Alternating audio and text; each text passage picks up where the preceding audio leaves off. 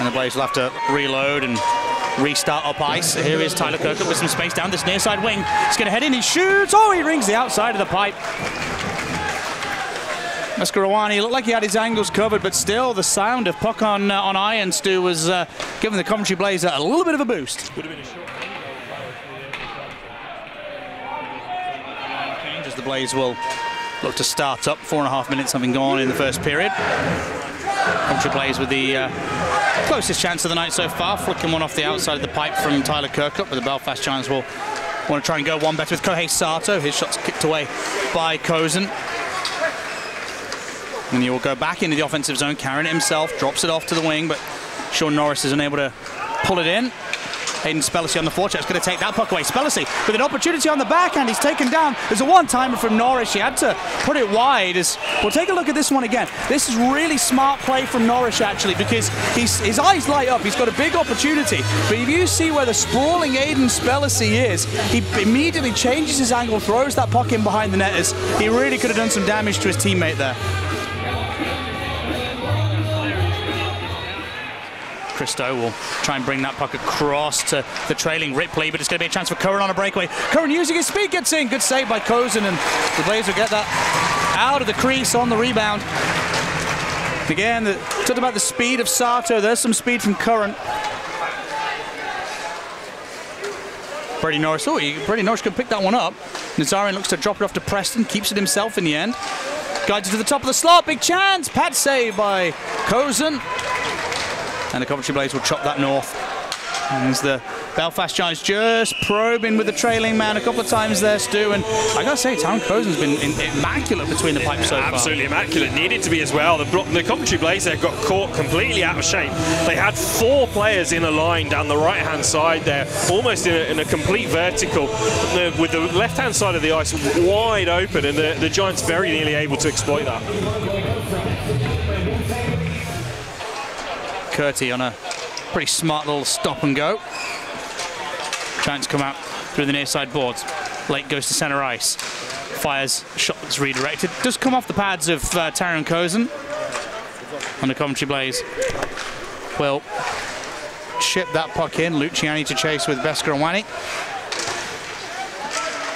McNulty.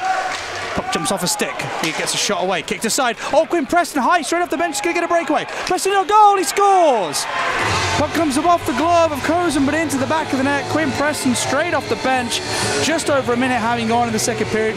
Does finally have the first goal of this hockey game. And it's his 8th goal of the year. And you can see the scrambling back. James Shearer just can't quite get there to make a difference on that shot. And Belfast are on the board still.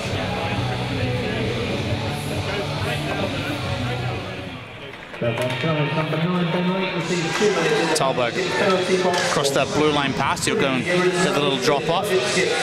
Back to Brady Norris. Norris hard pass to Roth. Roth looks in. Was just maybe trying to get Bescarawani to bite. Saw the penalty killer diving across. Coventry keep it alive in the zone. Christo rolls it back to Talberg at the point. He shoots through a crowd. He scores! Kobe Roth offered his stick up for a tip. Between the two of those gents, they've tied this game up. It didn't take long on the 4th power play. Kobe Roth first the bench, might have got a touch, and if he has, that's his 12th goal of the regular season. Let's do a nice fundamental hockey play leading to this one. Yeah, absolutely. I think it is. Just get the man in front of the goalie on the power play and go for the high-low tip here. Christo gets it back to Talberg, who's on the blue line. He just shoots it in, and then that high-low tip there from Kobe Roth gets it past Bescarawani. He hasn't really got much choice or chance to save it. I suspect they're probably going to have a discussion there just to check to make sure that all the referees think that Kobe Roth's stick was below the crossbar when it touched the net, and they're going to ask to review it. Yeah, they're going to go take a quick look. They're having a good old look at this one though, Dean Smith and James Irons. Yeah, absolutely. Like I say, if you've got the technology, use it. And it was in and around that area. Well, they made the decision, Stu. And the decision is a goal. Much to the joy of the Skydome Arena, or the majority of. And the Coventry Blaze have tied this game up on the power play. Preston circles away. Ooh, with the puck, he was falling. He kind of fell into Kirkup. He jumps up, he's okay, but for a second, that looked like it could have been nasty. As good to see him doing all right. Oh, as he checks Spellacy. Kirkup throws that puck across. Shot comes in off the top of the bar. Spellacy a little bit slow to get up. He's the only man back. He's going to try and cover a little bit of defense here. McIntyre gets checked into the boards. Norris goes and gets that puck in the corner. Spellacy will now get to the bench, having looked a little shaken up on that play. Meanwhile, here's Kirkup. To the point, one time from Norris. Oh, big tip in front. Dudek just couldn't chop it out the air. Eriksson will chase this one. But just kind of sitting there for Nathan Ripley to curl down and pick up as we're quickly approaching the halfway mark of this game. Tied up at 1. Couple of goals already in this second period. Oh, there's a loose puck out in front. Big chance. There's going to be a penalty on the play. Aiden Spellacy was hauled down to the ice on a mistake by the Giants' back end. He would have had the net. He was yanked down, and the Coventry players will go back on the power play. 5th man advantage of the Knights too. Talberg, drop off for Roth. Roth along the boards. Does pick out Christo, but the puck is poked in behind Danny Christo. Talberg and Kohei Sato, oh, having a battle. That's an awkward collision. Kohei Sato looked like he cross-checked Talberg after turning around to do so, and the Blazers are going a 5-on-3. That was weird from Sato. I don't know what he was doing there. Yeah, there was very little need to make that follow-up to the hit. We see it here. Sato and Talberg battling for position, absolutely fine, but there's no, at that point, there's no need to drive the player down into the ice with your stick crossed like that.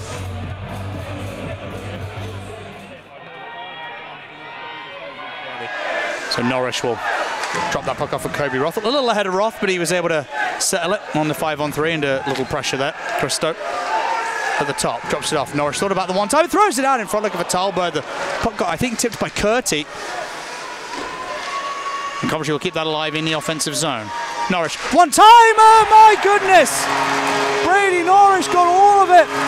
The water bottle goes flying, and the Coventry Blaze do have the lead on a 5-on-3. And oh, Brady Norris ate all his breakfast, ate all his lunch, and put all of it behind this one. Absolutely, got right behind that puck on the one-timer. Absolute rocket from the back end. Another look here, just winds up and puts all of his weight through that. And any netminder in this league is going to struggle to save that. Cook wins that puck off his skate. Spellacy. Clements was looking to either lurk behind the net or in front of the net, depending what he needed to do. And he's picked that puck up. Oh, and it blazes wide. The goal light came on. That confused me for a second. Either way, the Belfast Giants are now back to full strength, and I don't think David Clements missed that by much at all. Allen leans on Cooper. Cooper on the backboards, ends up in a bit of a heap. There's going to be a penalty on that play, and the Giants are going to get a power play. Brown spins around Roth, and he walks into David Clements. The puck is touched up. There's going to be a holding minor on Carter Allen, as you see, Stu. The string of penalties continues. Oh, as McNulty gets speared. The linesman saw it. I think both referees were skating to the bench, but they speared him in the place you don't want to get speared if you're a gentleman. Yeah, we'll get another look. Ian McNulty walking down in the centre of the ice there. He gets a trip, and then that's a clear spear. That should be an ejection. Yeah, I agree. Of course, there's chaos everywhere he plays, Davy Phillips, that kind of defenseman. He's been a staple of the national team since mid-noughties. Oh, that puck across line for Cook on a breakaway. Good save by Beskorowany. Mitch Cook, sneaky on the stretch pass. Still looking for his first point of the year, Stu, and he nearly had it there in style. What does he have to do to score? Absolutely. The Giants have got Tedesco, McLeod and Sato as the forwards, as Mitch Cook's going to bring that across the line. Couldn't really get it on a bobbling puck. Just dump it in behind the net though. Spellacy tries to jam one in short side, but the Giants are going to collect that puck and they're going to head up ice. They're going to come across the line 3-on-2. Curran drops it off where it came. Back out in front. There's a big chance and a good save by Taron Cozen. He's leaned on that puck against his net and he will sit on it for the whistle. Excuse me, it was Travis Brown that was heading up ice to support. Really nice bit of speed from the Giants coming up ice, turning that into a 3-on-2. Yeah, really. Thompson as the Blaze run a change. Dumps that puck in. Mitch Cook first to it again. Trying to spin away from Curran. Shields that puck away from his former teammate. In goes Spellacy for the puck. Trying to keep it away from Pound. Gets it to the point. Kukali has some space. He'll wind up a wrister through a crowd. Oh, it hit Pescarowani, I think in the chest. But he looked like he thought that was coming down low blocker. Might have taken a tip on the way through. That's my deduction from that bit of analysis. As the puck ends up in the corner. Spellacy's going to go grab it. Shearer takes the hit to kind of roll off and make the play. Little drop pass for Norrish. Norrish steams across the line. Luciani shoots a weak one towards the net that ends up between the legs of Pescarowani. Sits on it. I think Alessio Luciani was looking for a rebound there. I absolutely think you're definitely looking for the rebound, maybe looking for a tip as well, because it's kind of lightly floated in. So at that sort of speed, if you can get a bit of a deflection, and there is a chance to cause a little bit of chaos in front of the net, but Pescarowani sees that all the way and comfortably makes the save. Yep. Norrish, lovely little zone entry down the left wing side to McNulty. Back to Norrish. Norrish winds up, drives, oh, upstairs, hard. Just a little bit too much elevation over the top of the net glove side. McNulty, meanwhile, takes it over to the point. Shearer, Norrish might go again here. On the wrist to down low, this time looking maybe for a tip or a second puck. Either way, that puck ends up being chipped out into the fans and we'll have a stoppage. Brady Norrish is just something else. He's just different gravy, isn't he? Yeah. McNulty into the corner. Can't keep that one alive, and the Blaze have to mop it back in the neutral zone. A little bit of pressure comes in on Thompson. Kept his cool. And now he'll look to bring this puck up ice. Carries it in, Blake Thompson. Drops off looking for McNulty. He was just ahead of Ian McNulty, but he is going to be able to grab it off the boards. It'll come in for Luciani. Luciani! Fancy hands, it's sat on the pipe. The outstretched skate from Pescarowani just kept that one out of the back of the net. There's going to be another penalty on the play. It's going to be a slashing call, and the Coventry Blaze are going to get some 5-on-3 here, Stu. Yeah, not a great amount of 5-on-3 though, because there's only 9 seconds left there, but there were 2 or 3 slashes there from Davy Phillips on the hands of Alessio Luciani. And again, it's really another team penalty that you kind of have to take there, because you don't want Luciani stick handling with no one between him and Tyler Pescarowani when you're a goal down and 8.5 minutes left to play. Belfast playing 6-on-5. Cooper with a one-timer, blocked on the way through again by, this time, Kim Talberg. Cooper, across the blue line. Brown, dumps it in. McIntyre, back to the point. Brown's going to look upstairs. It took a deflection, I think, off the shoulder of Sato. Blaze will touch it up. 2.5 minutes remaining in the hockey game, and the Belfast Giants going on the PP. Curti. Tedesco's going to step in, shoots upstairs, blocked on the way through. Kirkup trying to dig it out of his feet. Norrish will help out. Bit of puck at the point with Curti. Cross to Preston. Shoots on the toe drag. Comes off the chest of the Blaze defense with Shearer. That's now out in front. There's a dig at it. Down goes Spellacy. There's a penalty on the play. Spellacy had his feet taken out from under him, and it'll be 4-on-4 again, Stu. Yeah, another bit of 4-on-4 as the penalties keep racking up this evening. Face-off won by JD Dudek. Kukali's going to toss that one in. Dudek with a stick lift on Curti. And the Giants will mob him and go and get that puck. We're into the last minute with the Blaze leading by 1. Pescarowani's going to the bench again. Eriksson hanging down the slot. Puck at the point now. Back to Eriksson, who curls. There's a goal line chance out in front. Preston on a quick snappy one-timer. Stopped by Cozen. Puck at the top of the circle. Curti gives it back. JD Dudek trying to stick that one out the A. Dives looking to tip it. It's out in front. It's off the pipe. It's under Cozen. They've hacked it home, and the Giants have tied it up with 30 seconds left. A real goal-mouth scramble. And that is going to be heartbreaking for the Blaze, and it might see us go into OTs too.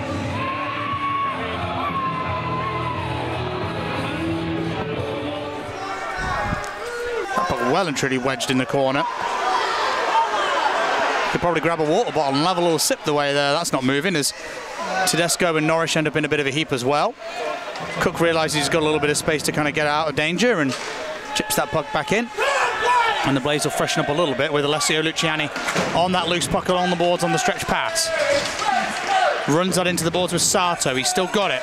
Alessio Luciani. Oh, he gets bumped. Sato able to play strong and bring that puck out. Luciani leads on him again. He's going to get a breakaway. Luciani to win it. Can he do it? Yes, he can! Luciani gives the Blaze the win in overtime. He was hooked on the play. He'd have had a penalty shot. He didn't need it. And he scores a giant goal for Coventry against the Belfast Giants too. Luciani coming in on this breakaway, gets the hook but still manages to go, takes it onto his backhand, gets Tyler Bescorawani to bite over to that right hand side as we're looking at it, then switches it back to the forehand, slots it into the back of the net, and the Blaze will be overjoyed that they have managed to get 2 points again here this evening. 4 wins in a row now for the Coventry Blaze. Here with Blaze head coach Denny Stewart after the OT win against the Belfast Giants to make it 4 wins in a row. Danny, that was a massive win. I don't think we can understate it. And it was the power play that came up big.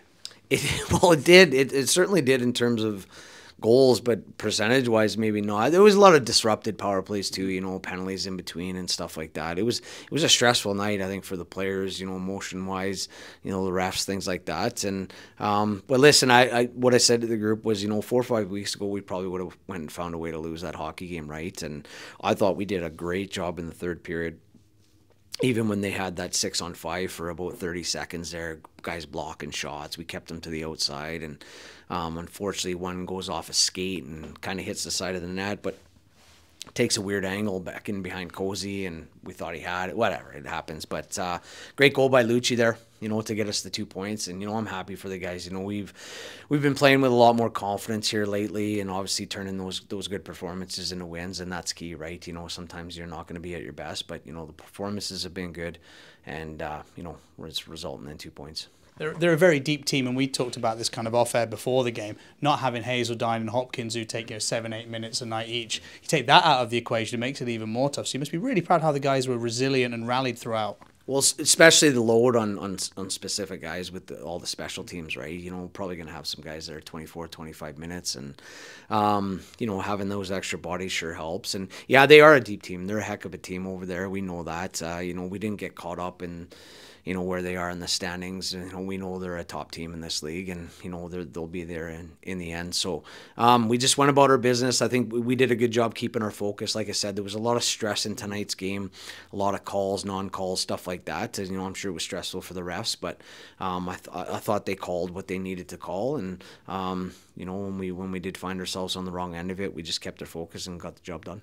You don't often have home stands, extended home stands in the Elite League. It's not a league that generally happens. It's game 3 of what I think is a 4-game home stand tomorrow. That's come at a pretty good time when we're on a roll, hasn't it? We can sleep on our own beds tonight. We don't have to travel. We can just come to the rink and go about our business. Yeah, I mean, it's the start of a big stretch for us, right? I think it's 12 games in 21 or 22 days. So you can start it off at home a few times. You know, that's good. But, you know, we're just looking at it 1 game at a time here. You know, it's we got through tonight. It doesn't look like we got any injuries. So just got to make sure we're managing bodies and managing minutes as and when we can. And tonight was a tough game to do it with all the penalties and special teams. So we'll get rested up and look ahead to Nottingham tomorrow.